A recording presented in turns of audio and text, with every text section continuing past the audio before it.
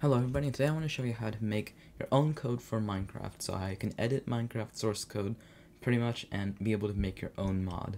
And in a follow-up video I'll show you also how you can export your mod as a jar file so that you can eventually share with other people, or if you want to be able to take it in and out of your game mods folder, then you could also do that. But anyway, let's get right into the tutorial. So first of all, what you need to do is be sure that you have Java installed, because if you don't have Java installed, obviously this is not going to work because Minecraft is a game that runs on the Java programming language. Another thing is I'm going to be using IntelliJ IDEA. I think it's a very nice editor. You could also use Eclipse. I heard Eclipse works very well. Maybe even Visual Studio Code. My personal preference is IntelliJ IDEA. Alright, so the first thing you want to do is search up Fabric Example Mod. Okay, so Fabric Example Mod, it should be the first thing that pops up here. It's a GitHub page, Fabric Example Mod. Okay, so the next thing you want to do is go to Code, and you want to do download zip. You could go about this other ways. I just prefer to have it downloaded as a nice zip file.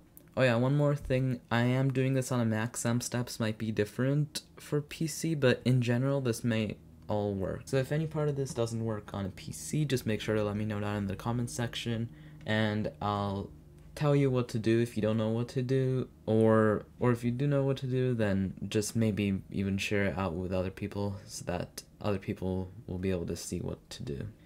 Alright, so anyway, what you want to do is, I'm just going to be plopping everything into my desktop, just so that it's easier for you all to see what's going on here, okay? So I'll be back in just a minute.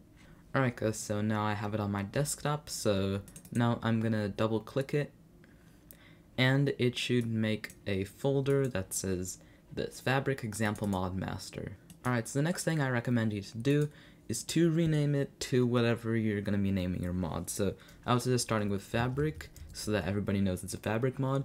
Fabric, and then dash whatever you want it to be. So let's say Amplitude X. That's my name, so that's what I'm going to be naming it. Alright, so one more thing before we actually get into kind of unzipping all the stuff here. I'm going to be making a folder so that I can plop all my mods into them. In case you're sort of a big modder and you want to make multiple mods, then this might be useful so that they all are in sort of a folder that you want them all to be in. So I'm just going to name it my mods. That's just going to be, yeah. Now I'm going to plop that into there. And you should see now we should have my Fabric Amplitude X in here. So this is my mod folder. Alright guys, I'm sorry, one more thing you're going to need to do is go to Google or whatever your favorite search engine is and go search up Fabric Latest Versions. So just Fabric Latest Versions, and the first one, that's at fabricmc.net, and this is where you want to pick your stuff for. So we're going to be going into our Gradle properties and making sure all of this stuff is up to date, because sometimes the Fabric Example Mod people may not update their properties, the Gradle properties and stuff, so you just want to make sure that it's all updated. So you want to go to the latest Minecraft version, which is 1.16.5, or technically any version that Fabric supports, so but whatever one you want to be modding in. Next you want to go to here and copy these 3 lines, so this is Minecraft versions, yarn mappings, and loader version. Okay, so once you copy that, you want to move over to over here where we have our folder, which is our mod folder. Now you want to go into Gradle.properties and open it with your favorite text editor. Alright, so I'm on a Mac and I'm going to be using TextEdit. If you're on Windows, you can use Notepad++ or something similar to that. Just nothing that takes too long. And anyway, what you want to do is go to Fabric Properties and paste whatever you copied from the website that I just told you to go to, and paste that up there. Just move this over maybe so that nobody's OCD gets triggered. But anyway, next one you want to do is go over here, and in the same spot, which is where we were Gradle.properties, you want to do this, and this is going to be in our dependencies. Alright, so our dependencies here, so you just want to replace that with that just to make sure. See, it changed a bit, so it was 0.32.5 plus 1.16, and now when I paste it in, it's 0.32.0 plus 1.16, so this does change it a bit just so that it's a bit more up to date. I'm not sure exactly how much this matters. I'm not some sort of genius expert on this. But yeah, anyway, one more thing, up here, this is gonna regulate how much memory is used to kind of build your file. So right now I had it set to 1 GB. I'm gonna leave it there, just, I could make it up to as much as I want pretty much. I'm just gonna leave it at 1 GB, so it's the same as most of you would probably use. And anyway, let's get on to the next step. Alright guys, so now you want to go to the mod properties, and this is going to be specific to your mod that you're going to be making. So depending on your version, if this is your first time making this mod, then I'd suggest keeping it at 1.0.0. And if it's some other time, so like minor updates would go here, so like 1.0.1 or 0.2, major updates would go here, and I don't know, like, yeah, whatever. So anyway, next is your Maven Group, and you want to do something that's specific to your mod. So what I suggest is com.yourgmail, com.gmail. And then your Gmail name, so that's my Gmail name. If I ever get famous or something, I'll probably kind of turn off notifications there, if y'all are going to be spamming me there, but no problem sharing that.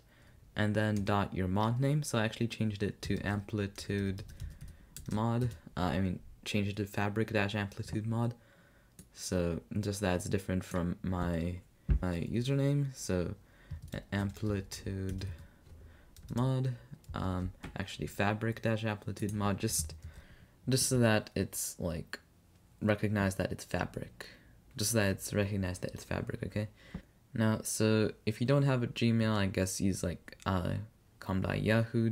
whatever your email is, or something like that. Alright guys, so I'm pretty sure we did everything we need to do here. Next, I guess just save it, just so that it's saved, so I just did Command S. You could also go to File Save, but anyway, next we want to go back to our mod folder. Okay, so this is our mod folder. Remember, I renamed it to Fabric Amplitude Mod, so we're in here, and okay guys, sorry, I meant to say that you want to open up IntelliJ. Okay guys, so I'm here in IntelliJ. I just have some projects here that I've been working on recently, so like a Spanish project, whatever. So anyway, now you want to go to Open or Import.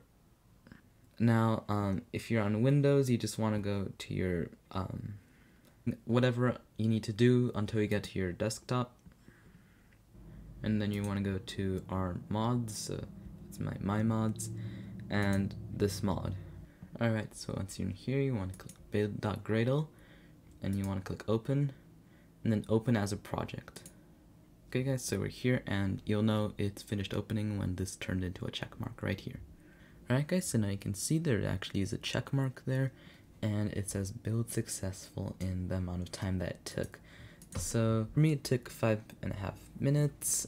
It might take longer for you, depending on your system, but anyway, now you have access to this. So inside your source folder, you click, so this is your sort of main modding folder.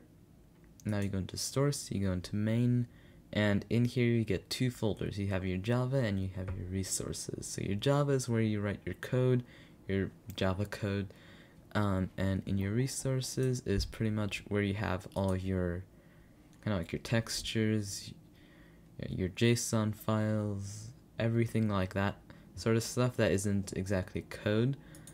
And in here is where you're gonna be making your mod. So now you want to rename all of this stuff. So I recommend just to delete everything starting from inside of your Java. Okay, so you have this now. Delete that. Delete everything inside of there. Now you want to make a new folder, or package technically. So package. So you right click on that, you do new and package, and I'm gonna call it com, and then a new package inside of that, com.gmail. I think you can actually do dot stuff here, com.gmail. whatever your name is, and then dot whatever your name of your mod is. And now in here you want to make a new Java class, and you want to name whatever your mod name is, so amplitude mod, and this is sort of the kind of convention. So instead of putting spaces in between stuff, you just remove the space and make the first letter of each thing capital here. Alright, so now it made the Java file, and now you want to go into resources. You want to go into your fabric.mod.json, and you want to change first of all your mod ID.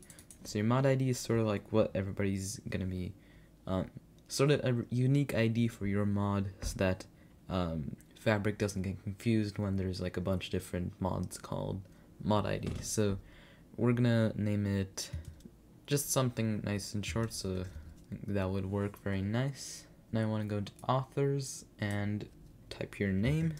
Alright guys, so I'm just gonna run through all the stuff that you may have to change. So obviously the mod ID, version you can change if you want, the name just change it to the name of your mod, description, obviously description, authors. Here we don't have anything yet, we don't have a website or anything. For sources, if you want to put a GitHub eventually there, then that's what you would put there. The license, I'm using Creative Commons license because I don't mind it being anything like that, but you can change it if you want. Icon, so an icon is inside here, inside our assets, and we have to rename this folder here because at first it was called mod ID, so we renamed it to our ID here that we use that, so make sure to remember that ID. And then this icon is pretty much just this for now, but you can change it to anything basically that represents your mod. So next, entry point main, you change this to what is the path that you need to get to here through Java. Okay, so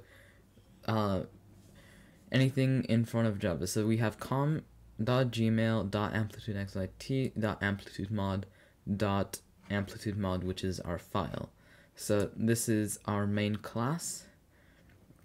Next, mixins, just delete anything that's in here for now because we don't have any mixins in here yet. And yeah, so this is pretty much all we have to do here. Now if we go into all of these folders here, right, and then you go into this, this is what you would get. You actually wouldn't have any of this, right? So I'm just gonna delete that just to show you, because for some reason my recording software decided not to record when I wanted it to. But anyway, this is gonna be what it would look like when it just starts out. So you want to do implements mod initializer, okay, and then just do tab, and it will implement that, and it would import the necessary package they need to import.